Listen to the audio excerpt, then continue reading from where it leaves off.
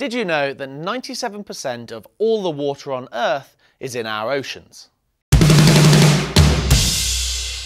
According to the US Geological Survey, there are 332,519,000 cubic miles of water on this planet. That's all the water in every river, every ocean, every stream, and every rain cloud. From that vast volume of water, 321,003,271 cubic miles of water exist in our oceans. To put that into a figure that's a little easier to understand, that is 1 sextillion, 587 quintillion, 15 quadrillion litres of water in our oceans. That's 15 zeros.